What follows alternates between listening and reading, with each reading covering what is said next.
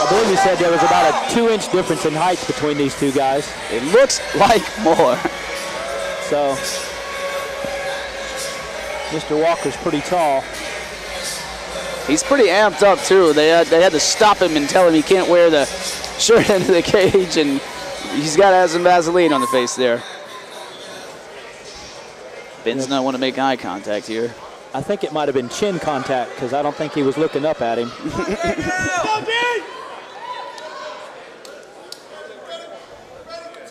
Ben looks kind of comfortable, and Mr. Walker just comes straight in.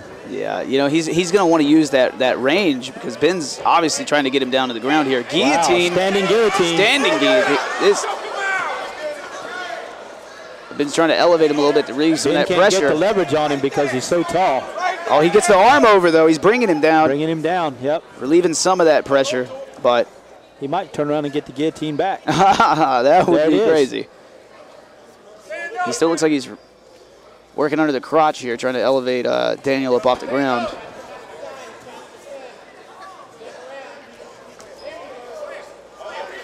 There you go. Took him down.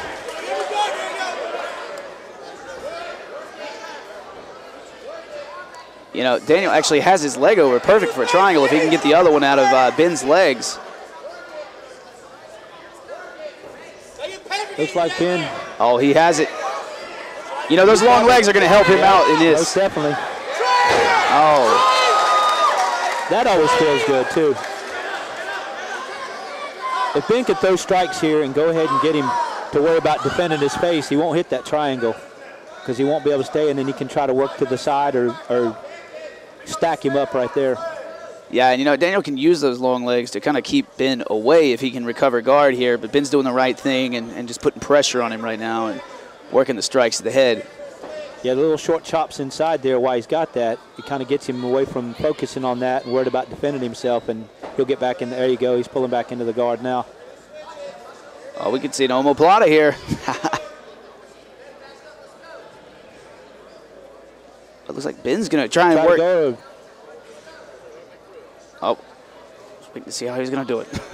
Mr. Walker's using the fence over there, kind of walking the fence around to keep his posture in control.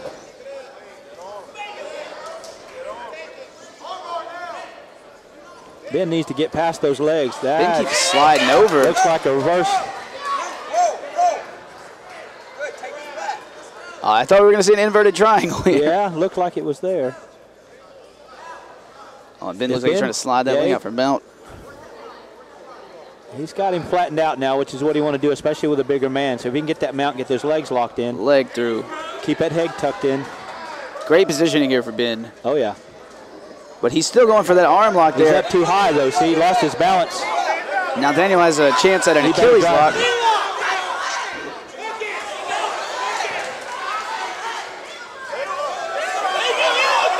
Oh, he's straightening that ankle out. Ben does not look worried about it just yet. Oh, he's just got to hold out about 7 more seconds. So. Oh, nice. Round number 1 is in the books. Moving on to the second round. And the second round fights tonight. That's the show. Quick. Second round coming up. Mr. Walker looked like he used all of his length trying to get all of his submission attempts and everything else working to his benefit. You know, that's a problem with putting out a lot of submissions. And, you know, the other guy is putting out less effort to defend them than you are trying over and over again to complete them. Yeah, and it gasses you out, especially if you stick with the same submissions over and over and over and over. It's tough, so. Actually, guys, both guys are kind of breathing hard. That first guillotine was locked in pretty good. And I saw Ben's face turning red there. He powered through it. He had that leverage from the height, and when you get that thing standing that way, especially the guy even just 2 inches, that's hard to get away. But he did the right thing, putting his arm over, trying to bring his head down, keep the pressure off that neck. So that saved him so he could get into the second round, and we'll see what happens here with Ben this time. Maybe he can get inside and stay away from that length. while Daniel's going to try and use that range. He's throwing straight strikes. You know, that's good. That's smart.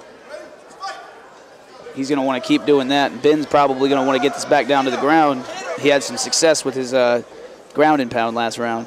Yeah, Brendan went straight in and got wrist control and then put him against the cage, and let's see how his takedown.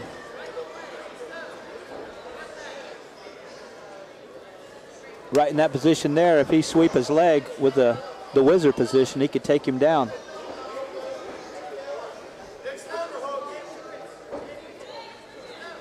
So he's dropping down for a double leg. Look at that, nice transition. Ben's working the body shots here. He's got one arm trapped under the leg here. If he wants to try that arm lock he was trying earlier, now would be a perfect time for that. He's got to get Mr. Walker off the cage, because the fact that Daniel's got such long legs, he's going to roll him over, and he's actually going to get Ben on his back if he walks his feet up the cage like he's doing. Coming off the glove here. Ref doesn't want to stop the action, I guess.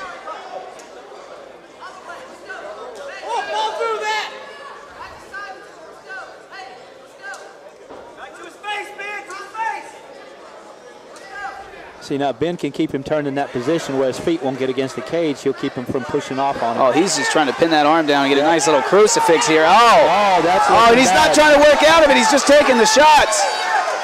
It ain't going to take long. No, he's tapping out. He's tapping out. Oh, wow.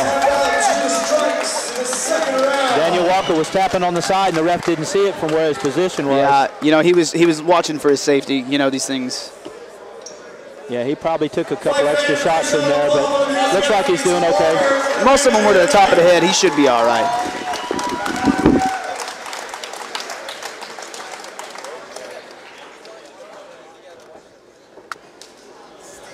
Your winner due to referee stoppage by strikes, fighting out of the blue corner. Put the hands together for Ben Gerhardt. Give his first win in the ring. Another round of applause. Daniel Walker hanging in tough out there tonight. Put the hands together.